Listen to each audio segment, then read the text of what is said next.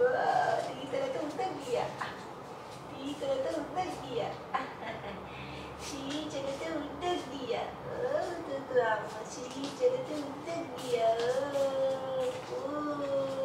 Sikit. Juga ama si jadi tu tak dia.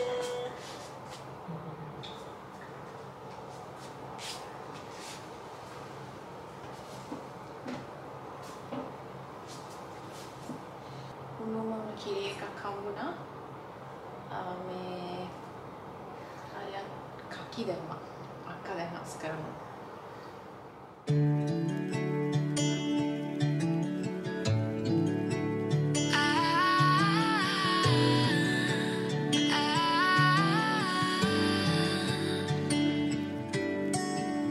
Day breaks and I'm burned by the morning light. I make the same mistake more than twice. Same song, but brand new dance. ඉතින් අලුත් දවසක් අලුත් විශේෂ දවසක් අපිට නම් අපේ චුටි පුතාගේ ජීවිතේ මුල්ම ආරම්භය එහෙම නැත්නම් යාගේ ජීවිතේ පළවෙනිම දවස ඉතින් සුබම සුබ උදෑසනක් තමයි මේක අපිට නම් කොහොම හරි 2022 පෙබරවාරි 22 රෑ තමයි මගේ චුටි පුතා මේ ලෝකෙ එළිය දැක්කේ. ඉතින් මේ 23 වෙනිදා උදේ පාන්දර මේ වෙලාවේ ඇත්තටම අපිට උදේ පාන්දර වුණාට මට නම් නිින්දක් තිබ්බේ නැහැ පොඩ්ඩක්වත්. මම හැරිලාම තමයි හිටියේ මමයි අක්කයි. ඉෂාන් නම් උදේ පාන්දර චුට්ටක් නිදාගත්තා. ඊට පස්සේ උදෙන්ම මට හොස්පිටල් එකෙන් 9 වෙල්ස් රෝහලෙන් මට ගෙනල්ලා දුන්නා කිරි වීදුරුවක්. ඒක බීලා ඒත් එක්කම අපේ ඉන්න ඩෙඩිකේටඩ් නර්ස් කෙනෙක් ඉන්නවා. ඉතින් එයා ඇවිල්ලා බබාගේ ඉනිෂියල් චෙක්අප්ස් ටික අයිමත් බැලුවා. ඒ කියන්නේ බබාගේ ටෙම්පරේචර් එක, එතකොට එයාගේ weight එකේ වෙනසක් වෙලා තියෙනවද? ඒ දේවල් නර්ස් ඇවිල්ලා චෙක් කරා. ඉතින් මෙතනදී කියන්න ඕන මගෙත් එක දැන් මේ ඉන්නේ මගේ පොඩි අක්කා. මට අක්කලා දෙන්නෙක් ඉන්නවා. අක්කලා දෙන්නෙක් ඉතින් ඒ දෙවෙනි අක්කා තමයි මගෙත් එක්ක ඉන්නේ. ඉතින් අම්මට ඇත්තටම එන්න බැරුණා. මොකද අම්මට අසනීපයි. ගිය සැරේ ඉෂානුත් හිටියා. ඒ වගේම අම්මත් ආවා. අපේ අක්කත් හිටියා. ඒ වගේම අක්කගේ හස්බන්ඩ්ුත් මමලා හිටියා අපිත් එක්ක. නමුත් මේ සැරේ අර කොවිඩ් සිටුේෂන්ස් ඔය ගැටලු හින්දා ඉතින් අපි මම පොඩි අක්කව විතරයි මගේ ළඟ තියාගත්ත ඉෂාන් එක්ක. ඉතින් එයා හිටපු එක මට ලොකු හයියක් වුණා. මොකද ගොඩක් වෙලාවට ඉතින් එයා තමයි හැම දෙයක්ම ඉතින් මගේ අම්මා වගේ බලාගත්තේ. ඉතින් අද වීඩියෝ එකෙන් මම ඔයාලත් එක්ක බෙදාගන්නේ අපේ චූටි පුතත් එක්ක අපි මේ 9 වෙල්ස් හොස්පිටල් එකේ ගත වුණු මුල්ම පැය 24 මොන වගේද කියලා.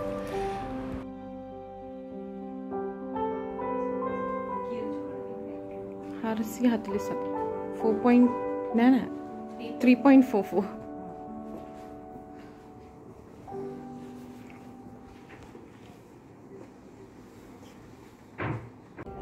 Good morning. Oh.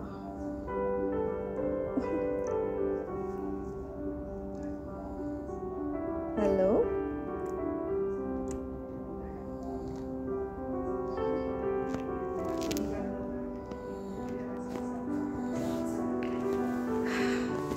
Good morning. හතයි වෙලාව. තාම මම නිදාගත්තේ නෑ, නිින්ද ගියේ නෑ. මේ අක්කත් ඇහැරලා ඉෂාන් නම් පොඩි රෙස්ට් එකක් ගන්නවා. අක්කත් ඇහැරලා මේ දැන් ෆීඩ් කරා ඊට පස්සේ ආගේ බර බලන්න ආයි ආවා. මේ මම බලනවා දැන් පොඩ්ඩක් මම නිදා ගන්න පුළුවන් වෙයිද කියලා. බලමු.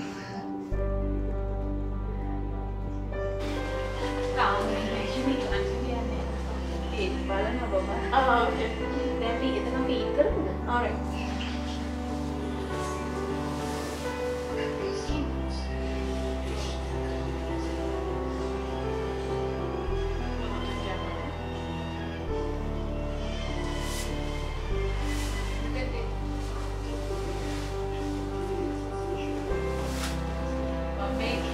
සාමාන්‍යයෙන් අපිට බලහුරස් පස්සේ ඇවිදින්න අමාරු කරන්නේ.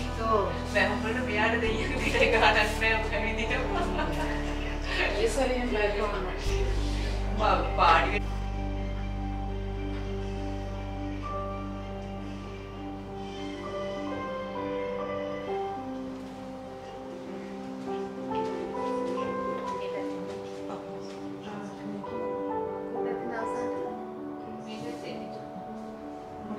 අන්තිමට දුන්නේ ඔය පැත්තේ. ඔය පැත්තෙන් අන්තිමට දුන්නේ. මේ පැත්තෙන් දැන් දුන්නට ගත්තේ නෑ. අර ප්‍රෝල් කිලර්. නෑ අම්මට බෙහෙත් වෙන්න. අපි ඉන්නේ 9th floor එකේ හින්දා මෙතනට ලස්සන සන්රයිස් එකක් පේනුණා. හැබැයි මම try කරා උපරිමයෙන්ම ගන්න ඒක capture කරන්න. නමුත් මෙතන glass එකක් තිබ්බ හින්දා ඒක හරියට ආවේ නෑ. ඉතින් මේ තමයි මගේ postpartum belly එක. තාමත් pregnant වගේ තමයි. belly එක නම් එච්චර අඩුනේ නෑ. බබා හම්බුනන් පස්සේ ටිකක් සති කිහිපයක් විතර යනකම්. right ඉතින් breakfast එක ආවා. මෙතන අපේ package එකට මට සහ ඉෂාන්ට breakfast එක කියන්නේ meals main meals සහ meals ඔක්කොම include හැබැයි අක්කට අපි වෙනම ඕඩර් කරා. ඉතින් ඒක ඔයාලා දැනගන්න ඕන වැඩි විස්තර මම කලින් මේ සම්බන්ධයෙන් වීඩියෝ එකක් කරලා තිනවා. පැකේජ් සම්බන්ධයෙන් ඔයාලට ඒක බලන්නත් පුළුවන්.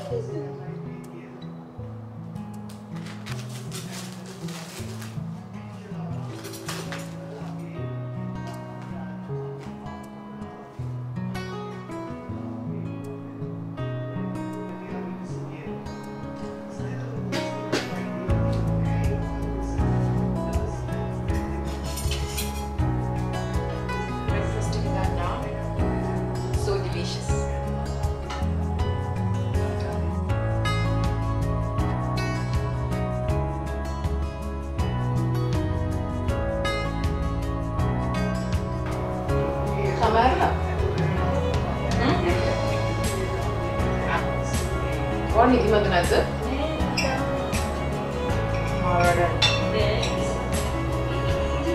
Ini jawab dia nanti macam-macam pantai yang sekali dari sekolah ada lomba di sekolah ini.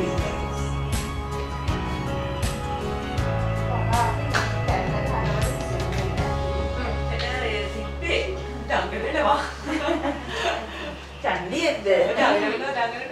Kita istirahat di luar berdagang. Mama දැන් ඉස්සෙල්ලා හදලා ආයෙ මෙතෙන්ට පැත්තට. අපි ස්වොට් ඩ්‍රොප් එකේ තියෙනවා මම. යාගේ ස්වොට් ඩ්‍රොප් එකේ තියෙනවා මට ඉතින්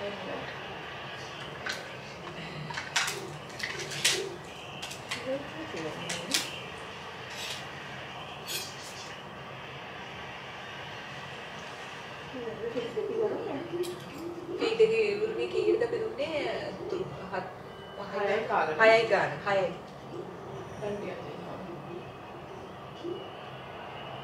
Oh, ini kayak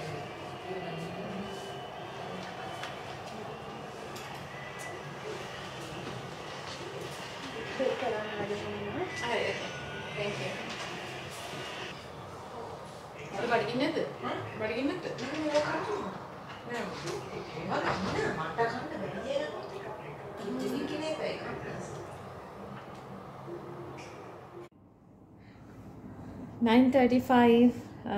බ්‍රෙක්ෆස්ට් ගත්තා. මමත් ගත්තා, ඉෂානුත් ගත්තා, අක්කත් ගත්තා. මේ දැන් මට සප් එකක් ආයි දැම්මා පේන් කිලර් විදියට. ඊට පස්සේ තව අර සිරප් එකක් දුන්නා ස්ටූල්ස් මේ සොෆ්ට් එකට. මම ඒක විශේෂයෙන්ම රික්වෙස්ට් කරලා ඉල්ලගත්තේ මොකද මට ගිය සැරේ එක්ස්පීරියන්ස් එකත් එක්ක හින්දා. ඉතින් සරින් සරේ එනවා කට්ටිය බලනවා. දැන් ලැක්ටේෂන් සිස්ටර් කෙනෙක් යුනිට් එකේ ඉන්න කෙනෙක් ඇවිල්ලා එයා ඉමත් ගියා. මොකද මෙයා ඩිස්ටර්බ් කරන්න බැරි හින්දා එයා තාම නිදි. මේ මමත් I'm feeling also good. මොකුත් නෑ නිදි මත නම් තාම නෑ. මම දන්නේ මගේ නින්දර මොනවද වෙලා කියලා තියෙන්නේ කියලා. මොකද ගිය සැරේ මිකේලා නම් හම්බෙලා වෙන වෙලාවින්දම මම නිදි. තාම මට නිදි නෑ. මේ එච්චරයි දැනට. තව මං හිතන්නේ තාම ආවේ නෑ මේ ડોක්ටර් කියන්නේ මෙයාගේ ඩොක්ටර් එහෙම තාම ආවේ නැහැ. තාම මොනවාද? මට පැනඩෝල් දෙනවා. පැනඩෝල්ද පැනඩෝල් මම දන්නේ මට මතක නැහැ මොනවද කියලා. ඊට පස්සේ මේ ෆෝම් එක දුන්නා ෆිල් කරන්න කියලා. යාගේ බර්ත් සර්ටිෆිකේට් එක. ඒක ඒ ඩීටේල්ස් ෆිල් කරන්න තියෙනවා. That's it so far. Madam මෙහෙම නම් වෙන්න එපා. මෙහෙම වෙන්න එපා. හොඳට මෙහෙම වෙන්න ඕනේ. බබාරම මෙහෙම. ක්වෙස්චන් එකයි මැඩම් මේ මම ෆීඩ් කරන්නේ ඩෙලිවරි එකෙන් පස්සේ වැදගත්ම දේ තමයි ෆීඩින්. ඒකට ඊළඟ එක තමයි බර්පින් ෆීඩින්. ඊළඟ එක තමයි මැඩම්ගේ පොසිෂන් එක ඩයට් එක ඔක්කොම ඊළඟට එනවා. ඔය ඔක්කොම එකතු වෙනවා මේක හරියට කරගෙන යන්න. අපිට ඕනේ මැඩම් හිතන්න ඕනේ කොහොම ඉඳගෙන මට ඕනේ මෙතන තියෙනවා. මට හොඳ ඉන්ටෙලිජන්ට් හෙල්දි ස්ටෝන් බේබි කෙනෙක්. ලොකු බබාටත් එක්කම හිටලා ගියා. ඒකයි ඕනේ. නේද මැඩම්? ඒකයි ඕනේ වෙන මොකුත් නෙමෙයි. ඒ නිසා ඉස්සෙල්ලා අපේ කතා කරලා කෑම කතා වීඩියෝ ටීවී ෆෝන් ඉතින් මොකද මෙතෙන් දෙන්නේ අර තමයි. මැඩම් ඉඳ ගන්න ඕනේ මම ටිකක් හදන්න නොමඩිට වෙන්නේ නේද? ඔව්. පිටිපස්සට යන්න හොඳයි. යන්න යන්න. ගිහිල්ලා මැඩම් මේ කුෂන් එක මම දාන්නම්. මැඩම් ඉඳගෙන හිටපොන්න. පොඩක් එක්ක හදන්න. බක්සනවා. මැඩම් ඉඳ ගන්න ඕනේ. ඔන්න. මේ කොටම සපෝට් වෙන්නේ. හොඳයි. එන්න තද. ඔව්. ඇතිනේ. ඇති. මැඩම් ඊළඟට මැඩම් සිලෙක්ට් කරගන්න කොයි බෙස්ට් එකෙන්ද දෙන්නේ කියලා. අනිත් අය කිව්වට බෑ. මැඩම් මේක සිලෙක්ට් කරගෙන මැඩම්ට ඒක අමතක වෙනවා නම් මොකක් හරි මාක්ස් එකක් දාලා. ඔව් මොකක් හරි දාගන්න. මොකද එක පැත්තකින් එක සැරේකට දුන්නොත් ඊළඟ සැරේ අනිත් පැත්තේ ඒක මැඩම්ගේ විදිහටම තියන්න. නැත්නම් මැඩම් මේක ප්‍රශ්න එනවා එක පැත්තකින්ම දිගිනවා. මැඩම් කොහොම ඉන්නේ මම මැඩම්ගේ ෂෝල්ඩර් පේන් වෙනවා. ෂෝල්ඩර් පේන් වෙන්නේ නැහැ, බැක් පේන් වෙන්නේ නැහැ. ඔක ඉඳගත්තා. ඔය ඉඳ ගන්නකොට මැඩම් චෙයා එක මේ වගේ ස්පේස් තියලා ඉඳ ගන්න. ඉඳ ගන්න. හොඳට වෙන්ටිලේෂන් එන්න ඕනේ. ඊළඟ එක තමයි මැඩම්ට වෙන්ටිලේෂන් එන්න ඕනේ. දෙපැත්තෙන්ම අපිට යන්න පුළුවන්. ඊළඟ වැදගත්ම දේ තමයි මැඩම් දිනුවන් ලොකු බබ දෙකමාරක් තියෙනවා. එයාට උනේ බලන්න දැන්. එයාට මේක ඕනෙමයි බලන්න. එයාගේ තමයි මේ. එයාට ඕනේ මෙහෙන් එන්න. එයාට එන්න ඉඩ දෙන්න. එයා මෙහාට දාන්න එපා. එයාට බොක් වෙන තිබ්බොත් එයා මෙතනින් නගි. නැගලා බලයි. ඒකට මැඩම්ට බයයි. එයාට සාමාන්‍ය මිනිස්සුන්ල එයාට ආදරෙන් කතා කරන්න ඉඩ දෙන්න. ඒක තමයි ඕනේ. එයාට තමයි වයිර් එක දෙන්නේ. සාමාන්‍ය නේද මං කිව්වා. හරි. එයාට තමයි වයිර් එක දෙන්නේ. එයාව හොඳට තියාගන්න. මෙයාට හොඳට ෆීඩ් කරලා බර්ත් කරලා තියන්න. හරි නේද මැඩම්? මැඩම් මේ පැත්තෙන් මේ සැරේද මේ පැත්තෙන් දැන් කොයි පැත්තෙන්ද දෙන්නේ මේ පැත්තෙන්? දැන් මේ මගේ සෙකන්ඩ් ප්‍රෙග්නන්සි එකේ හින්දා සමහරක් විට ඉතින් හිතෙන්න පුළුවන් ෆීඩ් කරන එක ගැටලුවක් නෑ කියලා. නමුත් ඇත්තටම මම නොදන්න දේවල් ගොඩාක් මම මෙතනින් ඉගෙන ගත්තා.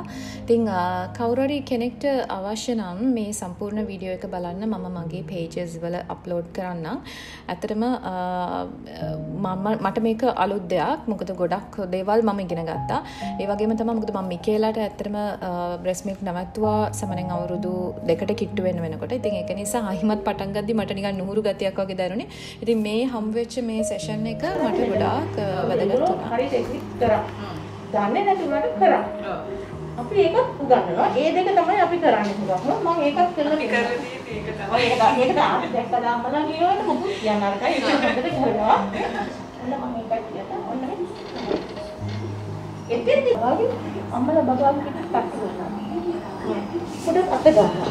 එතන අත ගෑවොත් තට්ටු කරා පිට තද වෙනකොට බඩ ගිහිල්ලා මෙහෙ තද වෙනවා. බඩේ තියෙන ගෑස්ටි යනවා. හරි නේද ක්‍රමය? ඒක හරි ටෙක්නික්ස් කළා. වැරදි නෑ. වැරදි නෑ.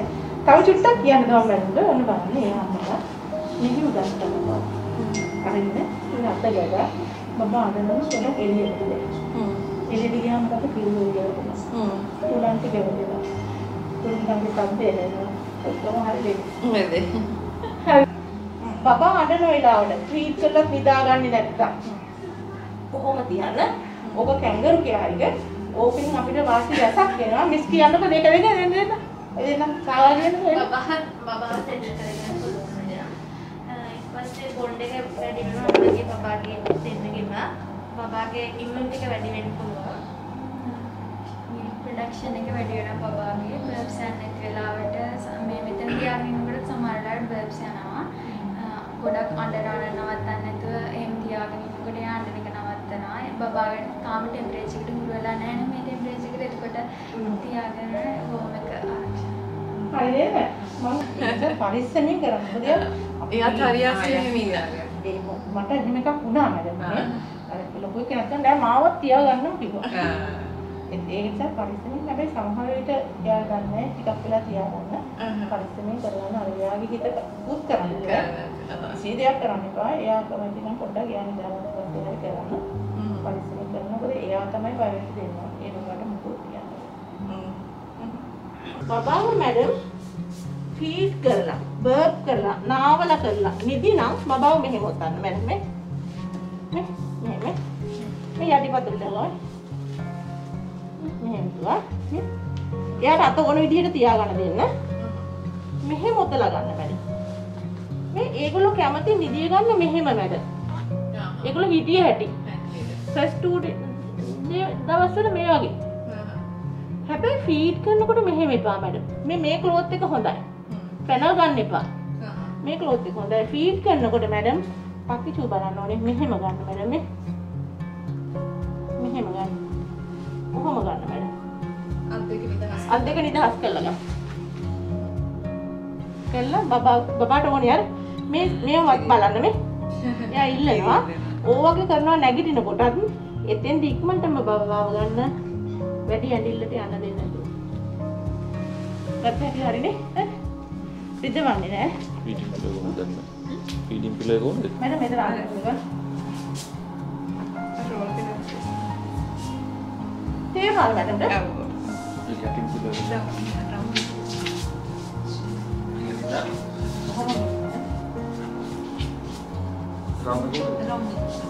වැඩි තදිනවා. මේ කවර. කනවල ගන්න පොඩි කරන්න මොකද එක. ඒක කිසි දෙයක් කරන්න බෑ. කනවල ගන්න පොඩි කරන්න මොකද එක. මම මැඩම්ට මෙතන කිව්වනේ කියන්න ඕන දේවල්. ඒකට අදාළ හොඳට පොසිටිව් වේවා. හොඳට ආගම ධර්මයේ හොඳ සින්දුකාරී අර ලොකු බබා අහනවා නම් හැම දෙයක් හොඳට උත්තර දෙන්න. When the baby is sucking your breast? Yeah. No, I'm asking, does it hurt when the No. baby It shouldn't be, right? Yeah. Always like you need to check your latching technique is perfect when you feed the baby, huh? Right? Yeah. So what I would suggest is this actually. So what about the previous one? How did you feed? On your mother's milk? Yes, it was very good. Right. Always check this actually. The baby is on the bed.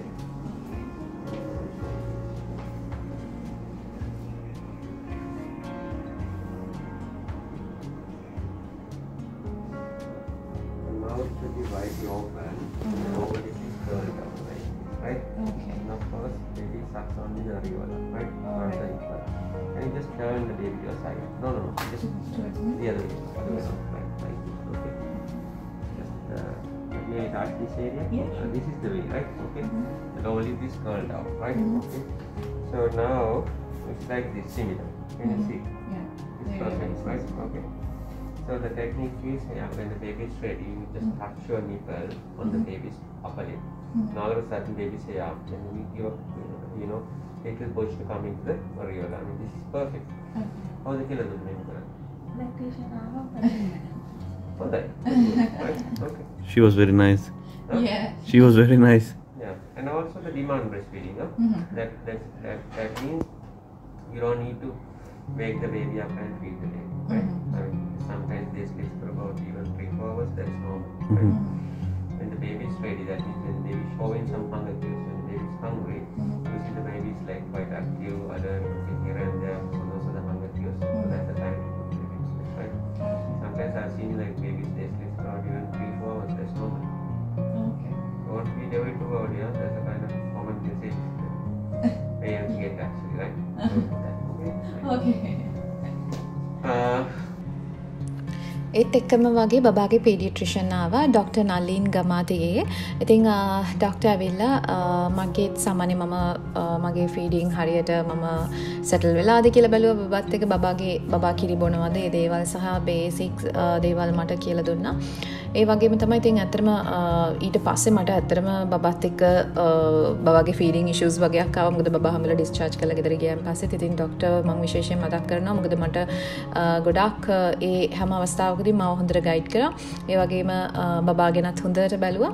ඉතින් මෙතනදී doctor බබාව බලලා ඊට පස්සේ ආයිමත් අපිට සතියකින් තමයි එන්න කියලා කිව්වේ 9 months එකට.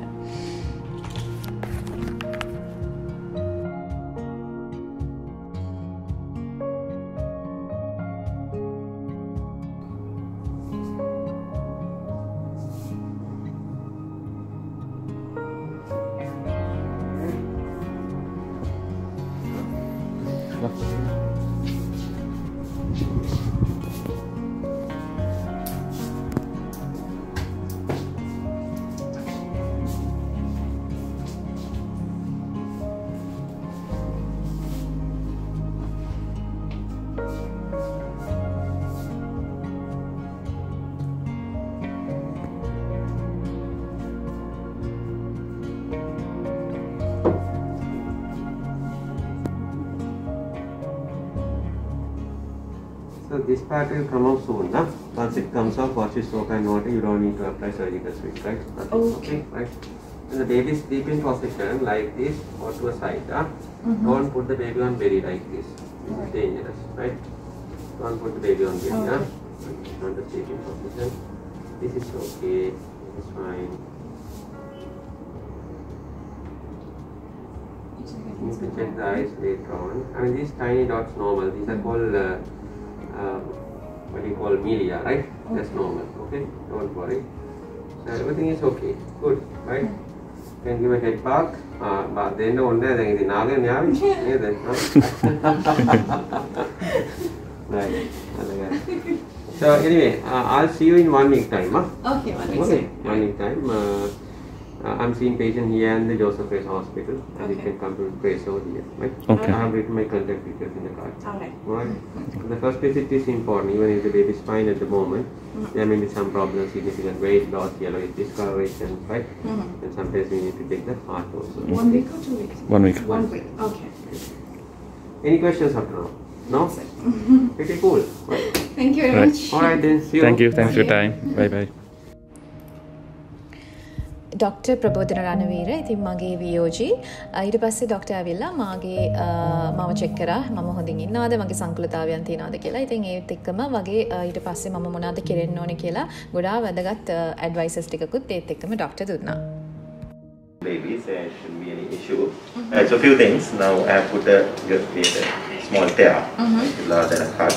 So I sutured with a special stitch, right? So which has to be like look after well, right? So the number one is you can't use normal soap. You can't use Savlon or Dettol or anything like that, right? And you can use just running water or baby soap, right? And there'll be something for pain. And if you take a donut, something like that, then the pain will be less, right? And you have to do the exercises. And I will give you something to soften your stools as well, because we don't need, you should not strain, because then that's a problem, right? Apart from that, so rare things are there, which in your case I'm not expecting that at all, but still, if you develop high fever, pain which is not going away with pain medication, if you come passing yellow pus, or you start bleeding like heavily, you need to come to the hospital immediately. Okay. So otherwise I'll see you in a week's time. Okay. Okay, right? See you. I hope you have a nice Can time. we take a picture? Yeah, of course, yes. It's lunchtime.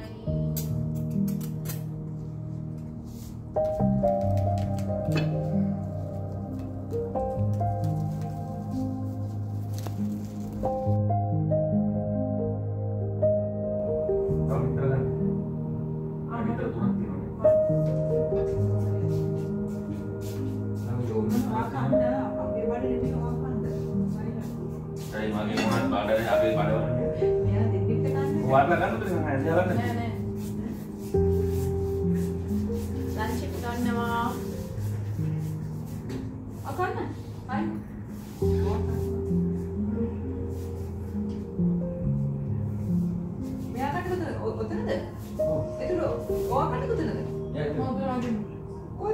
බලන්නකෝ. මේ පැටි මොකද? කොහොමද ඇත්ත? මොකද තව දාගන්න? ඒකනේ. තව දාගන්න. එතකොට මම කාලදී දාගන්න. තව ටිකක් දාගන්න. මට ඉස්සර එකක් They will be not getting fever from my vaccine, so normal bath can be given, as usual. But remember, just make a note where the vaccine is given, because when you go home, don't squeeze or massage over the side, and use a soft cloth to wipe that area. Which cloth? Soft cloth. Soft cloth. Oh, okay. Don't use any rough towels or any rough cloth, because the baby's skin is very sensitive. So if you do that, the skin will peel off and there will be a big wound and a big scar. And I will be giving a special vaccine book, record book, at the time you are going home. Okay. So,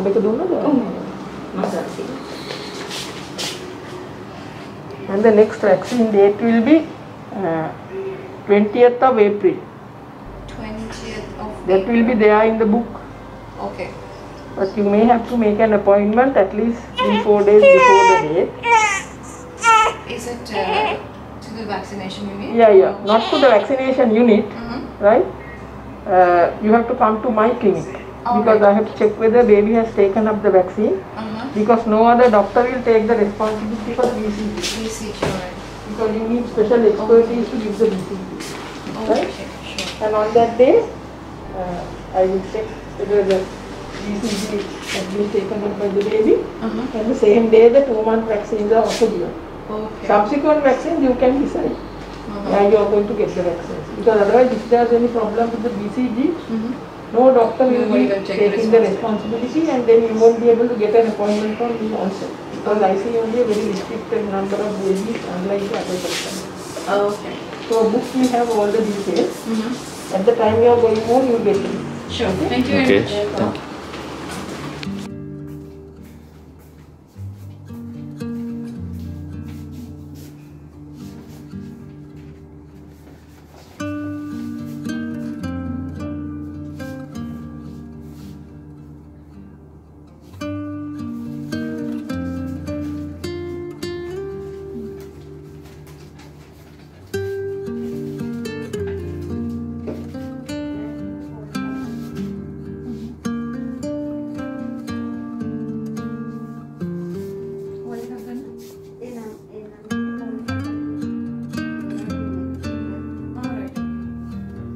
Thank you. Thank you. Thank you, Hari. Nice fresh flowers. That's nice. Yes, I did the first make it.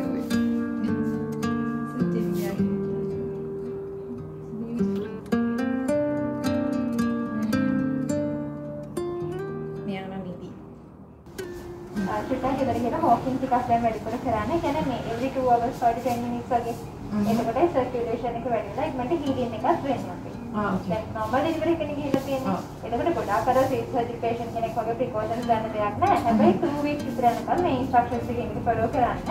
දැන් ගෙදර ගිහින් නම් බිම තියෙන මොනවා හරි ගන්නවා නම් එකපාරටම කොන්දෙන් බෙන්දලා ගන්න යන එක. knees වලින් බෙන්දලා ඒක ගන්න. බබාට වැඩි ගොඩක් බර දේවල් 3 weeks විතර යනකම් උස්සන්න යන්නත් එපා. Getting steps එහෙම නගින්න යන stairs එක. හරි. දැන් අපි stairs නගින්න එපා කියන්නේ. නගින්න බහින මාර්ග ගන්න චුට්ටක් අඩු කරන්න. මොකද අපි walking වලට වැඩි ලොකු force එකක් දෙන්න ඕනේ නේ නගින්න. ඒකට යන්න තියෙන්නේ stairs. ඒක ප්‍රශ්නයක් නෑ. නගිනකොට නම් second step එකකට කකුලක් තියෙනවා. අනිත් කකුල දෙන්න තියෙන step by step කරන. ලොකු gap එකක් තියන්න නැතුව. ඊළඟට පොඩ්ඩක් අර කෆ් කරද්දී ස්නීස් කරද්දී චුට්ටක් බඩ සපෝට් කරගන්න. මොකද අර බඩ හෙලවෙනකොට ටිකක් අපිට පේන එක වැඩිනේ. එහෙනම් අතක තියලා චුට්ටක් බඩ සපෝට් කරගන්න. ඊළඟට දැන් බබාව නාවල එහෙම පෙන්නුවද? සාමාන්‍ය නේද? නාවනකොට කරන්නේ මේ බෙඩ් එකත් උස්සලා මේ ටේබල් එකත් arrange කරගෙන තමයි බබාව නාවන්නේ. පෝස්ට් ප්‍රෙග්නන්සි ෆිසියෝതെරපි කියන එක ඇත්තටම ගොඩාක්ම වැදගත්. මේක මට අලුත් දෙයක්. මෙතනදී ගොඩක් වෙලාවට අපි ඒ කියන්නේ බබා හම්බුනන් පස්සේ අපි ගොඩක් මිස්ටේක්ස් කරනවා. අපි ඉන්න ඉරියව් ඒ වගේම ගොඩක් අපි පසු කාලීනව අපිට සංකුලතා මතුවෙන්න අපි ඒ කරන පුංචි පුංචි දේවල් බලපාන්න පුළුවන්. ඉතින් මට මේ ලැබුණු ඇඩ්වයිසර්ස් සහ ඒ කියලා දුන්න හැම දෙයක්ම මං හිතනවා ගොඩාක් වැදගත් වුණා කියලා. ඉතින් මේ හැම දෙයක්ම සම්පූර්ණ වීඩියෝ එක අවශ්‍ය කෙනෙක් ඉන්නවනම් මම මගේ page එකේ මගේ pages follow කරන්න, මම මේ දේවල් upload කරන්න. ඒ වගේම photos උත් මම මගේ pages වල වගේම channel mom group එකේ ඔයාලට upload කරන්න.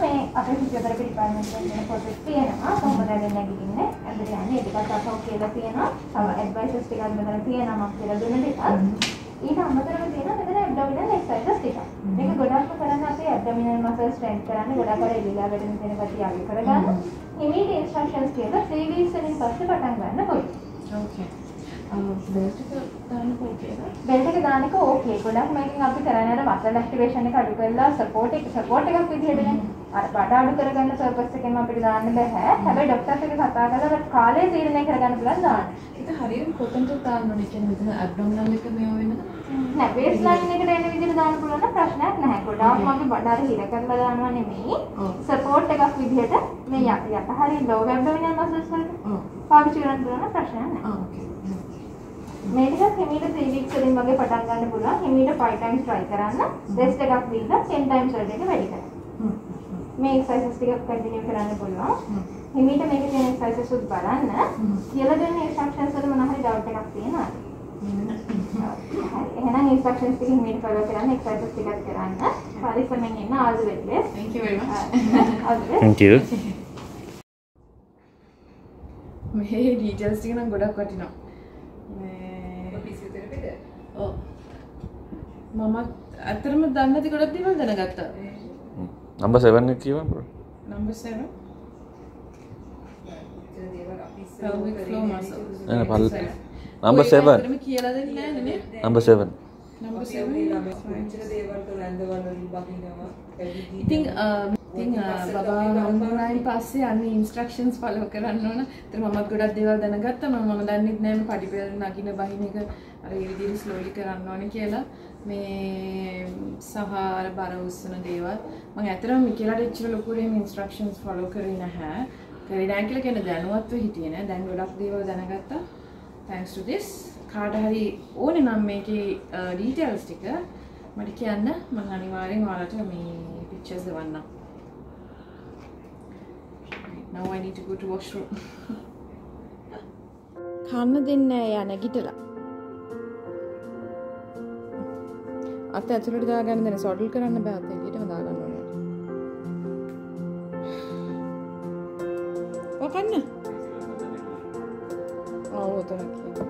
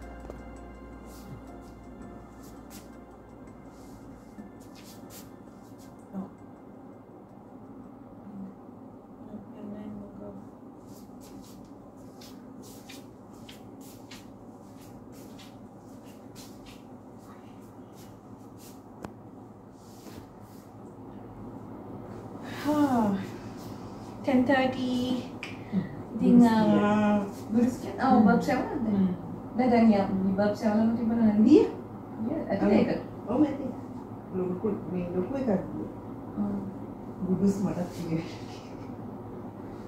මේ යද්ද නම් රිලැක්ස් එකේ ඉන්න මොකද අක්කා ළඟ ඉන්න හින්දා දැන් ඉඳන් තමයි මගේ කතාවේ පටන් ගන්නේ. ඉතින් අද දවසේම තමයි ගෙවුනේ. දැන් 10:30 පොඩක් ඉඳා ගන්න try එකක් දෙනවා. ඊට පස්සේ ආයි සාමාන්‍යයෙන් on demand තමයි feed කරන්න කියලා කිව්වා. ඉතින් පැය දෙක පොදුට පැය දෙක හරි පැය තුනෙන් හරි කොහොම නැගිටිනවා. එහෙම නැත්නම් යා ඩුවොත් නැගිටිනවා. ඉතින් අද හොඳ කම්ෆර්ටබල් වද දවස ගෙවුණා. ඉතින් මට විශ් කරපු ඔයාලා හැමෝටම thank you very much. තව මේ වගේ වෙන වීඩියෝ එකකින් ආයි හමු වෙන්න. bye.